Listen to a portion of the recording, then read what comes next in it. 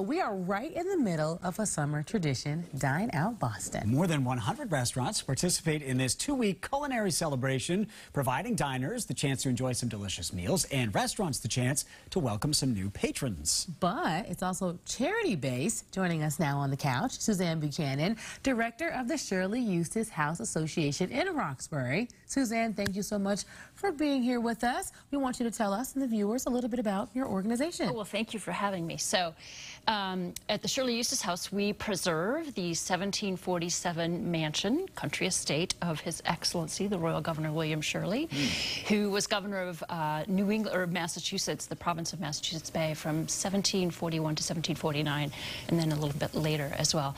And he had this country estate in Roxbury, along with many other elites in the sort of New England area in the 1700s. It's the only one remaining, and it's one of only 4 surviving governor's mansions in the United States. So we preserve the house. We talk about the the life and times of the governor and his family and the legacy of the British Empire in America through our tours and programs. What do you want visitors to learn when they come visit the Shirley-Eustis House? So I think one of the things that we try to have our visitors come away with is this sense that when we won the Revolutionary War, not everything changed, and that there's a lingering presence of the British Empire and British social customs that we live with today in America, and we explore those things as a part of our kind of modern American identity. Yeah, and I would say as someone who's new to New England, to your point, I noticed that being new here, that a lot of it does still linger, and I guess if you grow up here, you don't really think about it, but it feels very pronounced to me, to your point. Oh, that's interesting. Yes. Yeah. She notices that I have my pinky up when I drink my tea and, that sort of thing. Well, you just don't know how to act. We know that. We're slightly different than that, but that's an interesting observation that I've actually never heard from any of our visitors from out of town. So when you come, we'll go into it in more depth. Yeah, I would love that. As someone who loves history, I'd be totally into it. Tell us how you'd like us to interpret the stories about those enslaved by William Shirley.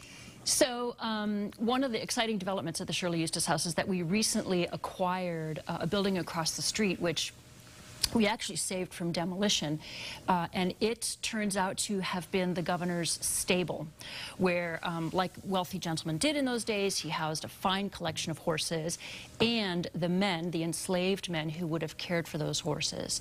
And so, having acquired this building now, we can't really recreate the stable, but what we would like to do is transform it into a venue where we can explore the lives of the people enslaved at Shirley Place in the 1700s, and additionally look at the slave trade within the context of the British Empire, because that's really our story, and so that's our big plan. And we mentioned Dine Out Boston. It is critical to the mission of the Shirley-Eustis House, so thank you so much for joining us. Thank you.